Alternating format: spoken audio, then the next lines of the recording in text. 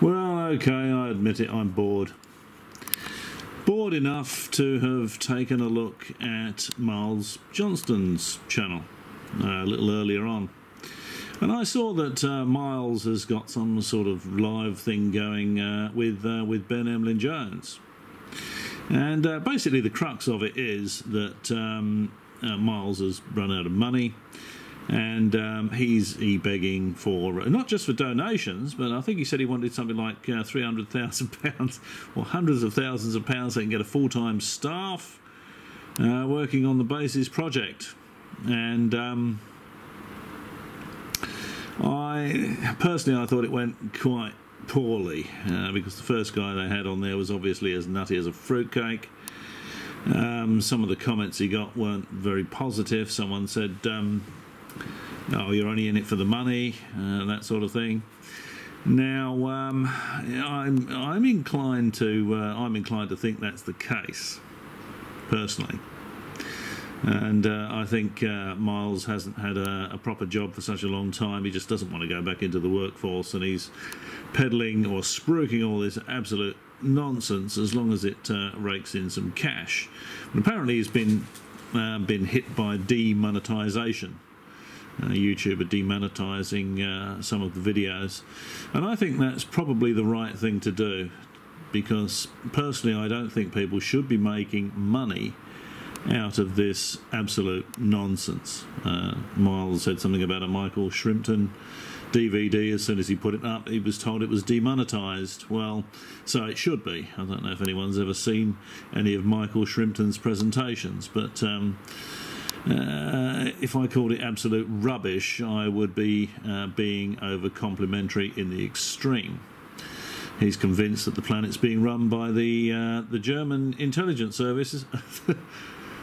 He calls the DVD, and they're running around the planet in Second World War U-boats.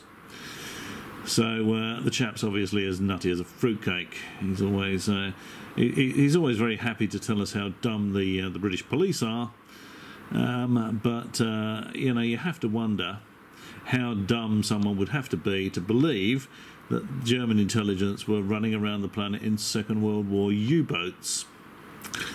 Okay, anyway, I'm sort of going off at a bit of a tangent here. Now, Ben said, Ben's argument for this is that, you know, if you call a plumber, got a leak in your pipe, you call the plumber, he comes round, and he would expect to be paid to repair your pipe. And if you go into a pub, then, you know, you wouldn't expect to get your pint of beer for free. You'd have to cough up your £4 or whatever it is for a pint of beer. So there's nothing wrong with being paid for what you're doing. Now, and then Ben went on to mention the truth movement.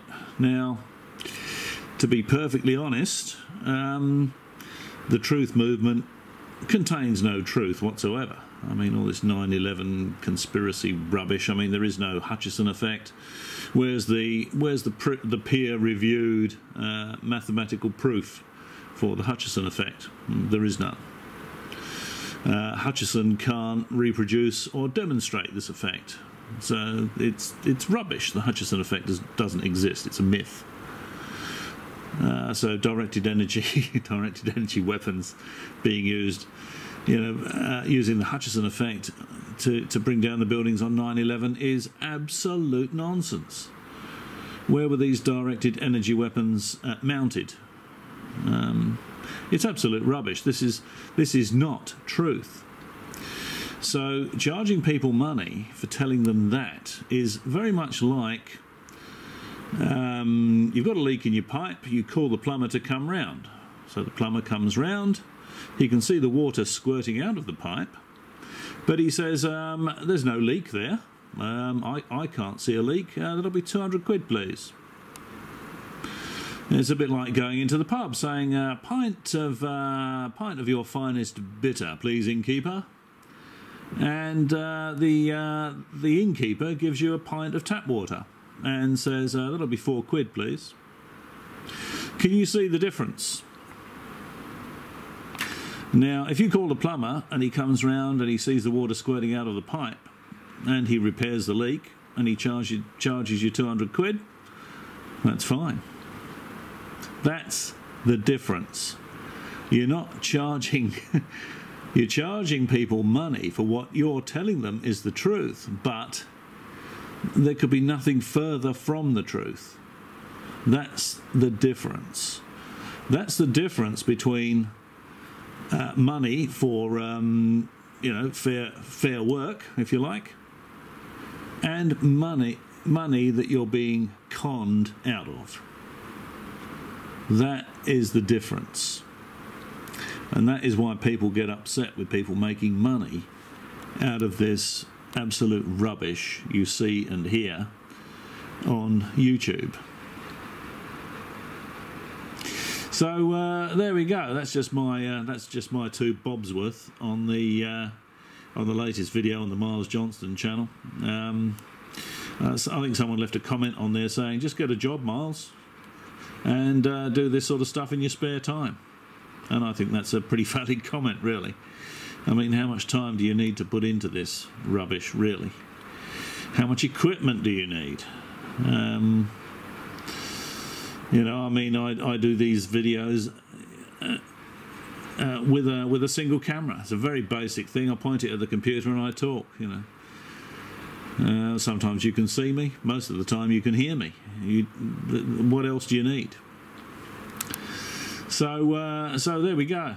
I think Miles probably knows that if he can't get money from his YouTube channel, he's screwed, basically, because companies these days, HR departments in companies these days, well, proper big companies that you might want to work for that are going to pay a reasonable salary, that sort of stuff, their HR departments will look at social media. If someone applies for a job, part of what they'll do is look at social media and see what you're saying on Facebook and on YouTube and on all this sort of stuff.